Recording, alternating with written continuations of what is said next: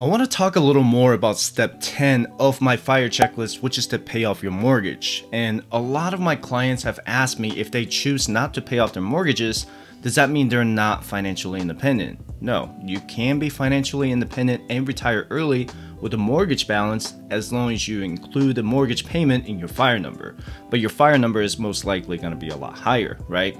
For example, if you want to retire by age 45, but you're going to have a mortgage payment until you're 60, and let's say your mortgage payment is $2,000 a month, then you're going to need to have at least $600,000 added to the FIRE number to account for that debt with a 4% withdrawal rate. However, there are some additional considerations you need to have before you retire early with the balance on your mortgage, like your net worth, retirement age, and interest rates. On the other hand, a lot of FIRE people would rather have their mortgages paid off before they retire early. Having your mortgage paid off is going to increase your cash flow and give you peace of mind while you're in retirement. Using that previous example with $2,000 a month, having that extra cash flow could allow you to travel more, save more for healthcare, invest more in the stock market, and many other opportunities. And many retirees have realized how much money they're going to end up spending on their healthcare in the US, so freeing up the mortgage payments could put them in a better financial situation in case of a major medical emergency or operation. This is a question of whether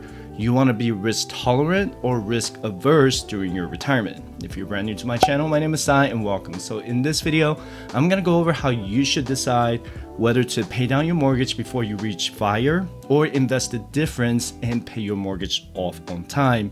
I'll try to answer as many questions as I can in this video, but every one of you has a different financial situation than one another, including me, and you can always hire me as your financial coach by visiting firesidechat.com/coaching and schedule a free 20-minute financial coaching session. The first consideration you should have is your overall net worth, and before you decide to pay down your mortgage, you need to make sure that you don't put too much money into real estate while not having enough cash saved or stocks invested. What you should prioritize is having enough cash set aside for an emergency fund and other sinking funds and investing for your retirement, because the value of your home will increase no matter if you pay down your mortgage or not in the long term. And let me show you this chart here.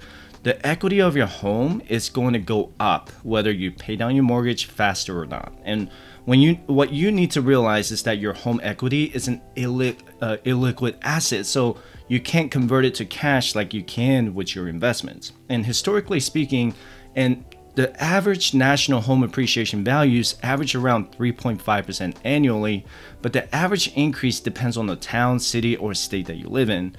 The 3.5% average doesn't include the home appreciation values in 2020 and 2021, which were crazy years for the homeowners. But let's say you bought a house now for $300,000 and it appreciates on average by 3.5% annually, then in 20 years, your home would be worth almost twice the amount you purchased at $600,000. In 30 years, it's almost triple the original price you purchased. And keep in mind that this chart is only accounting for the equity and not the loan that you're paying down over the years. And the only way to access the equity in your home is either by selling it or opening a home equity line of credit or HELOC or home equity loan, which is basically having a debt leveraged against your home. If you're ever going to use a HELOC, you better be able to pay it back or the lender can foreclose on your house. Be very careful using a HELOC because you're risking the roof over your head. Now, let's say your total net worth is $100,000, but $70,000 of that is in the home equity. Then you have too much tied up in real estate of your overall net worth. The average Americans have about 70% or more of their net worth in their primary residence. And that could be dangerous if we ever see another housing market crash like in 2008 and 2009. What my wife and I are trying to achieve is to keep our primary residence value no more than 30% of our net worth. We're currently around 40% right now, and thanks to the 2020-2021 housing market boom. That's why we're prioritizing our investments over paying down our mortgage to balance our net worth over time. And going back to my FIRE checklist, you should have a fully funded emergency fund prior to investing because that's the cash you need in case of an emergency. And I am completely fine with losing this portion of cash to inflation because this is a no kidding, I need the cash now scenario instead of selling stocks or other assets in my Roth IRA or borrowing from my 401k or TSP, right? Every year, we update our emergency expenses and deposit more money to the emergency fund to adjust for inflation. I would argue that you prioritize steps 5 through 7 of the FIRE checklist and then consider paying down the mortgage in step 10. There's also nothing wrong with paying down the mortgage now if you have the extra income or other passive income sources, or you just simply want to be more risk averse. By the way, you can get these spreadsheets and other financial independence resources for free by visiting firesidechat.com/contact. You can also check out the Fireside Chat shop if you're looking to start your own YouTube channel, and I have all of my equipment at firesidechat.com/shopping. Now let's talk about the risk versus reward for paying down the mortgage or investing the difference. The risk of the drawback or of paying down your mortgage early is having too much real estate tied up in your net worth, which I just talked about. The extra money you spend on paying down your mortgage faster is money you could have invested for your other financial goals like your early retirement, home renovation, or something else, right? Some people can argue that you lose out on tax breaks if you itemize your tax deductions, but most people don't itemize anymore because the standard tax deduction is so high. The benefit or reward of paying off your mortgage early is you save tens of thousands of dollars in interest payments. And this is a guaranteed return on your investment, right? Now, let me show you the comparison between paying down your mortgage faster and investing the difference. And let's say you set aside $500 a month to either pay down the mortgage or invest in the S&P 500 index fund. The first thing I always look at is the 10-year historical return of the S&P 500 index, which is the benchmark most investors use.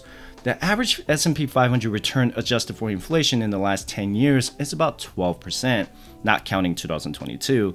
If the market continues to perform 12% average return for the next 10 years, then that $500 a month will become $117,000 by the end of year 10. Let's say you owe $400,000 on your primary residence and you decided to use that $500 a month to pay down your mortgage. Your mortgage balance at the end of year 10 is $247,000. If your home equity increases by 3.5% on average annually, then your home would be worth about $564,000 with a home equity of $317,000. So not only you paid $153,000 in P&I, you also gained another $164,000 in equity over the course of 10 years. If you pay an extra $500 a month towards your $400,000 mortgage with a 5% interest rate, you're going to be able to pay off your mortgage in 240 months or exactly 20 years. Your home could be worth twice the amount you purchased 20 years ago with a 3.5% annual compound increase, right? If you invest that $500 extra per month into the S&P 500 index fund with a 12% annual rate of return, then by the end of year 20, your investment is $484,000. So theoretically, you could pay off your mortgage at year 16 because your investment at year 16 has accrued more than the mortgage balance. But, and this is a big but, the risk of investing the difference is the volatility in the stock market. I just gave you a hypothetical scenario of a 12% average annual return, which is only based on the 10-year historical returns. We all took some significant hits in the year 2022, and you need to make sure that your investment strategy includes the stock market volatility. And this is the good old risk tolerance versus risk averse, right? I can't tell you how the market will perform in the next 10, 15, or 20 years. It could be 12%, 10%, or even as low as 6%. But I can guarantee you that you'll have a return on your investments by saving interest payments on your mortgage. But no one can guarantee you that you'll have 12% average annual return for the next 10 or 20 years. You and you alone have to decide if you want to be more risk tolerant or risk averse. My wife and I had a conversation about the mortgage a long time ago, and that's at what age we're going to become more risk averse. And the answer we came up with is starting at age 50. Right now, we're including our mortgage payments in our FIRE number, and luckily it's not much. Our P&I payments are roughly $730 a month because we bought our home back in 2014. With the escrow payments, it's about $900 a month. Since we're going to retire early at 45 and have the mortgage paid off by 55, we added an additional $120,000 to our FIRE number. By age 45, we're going to have about $123,000 remaining on our mortgage balance.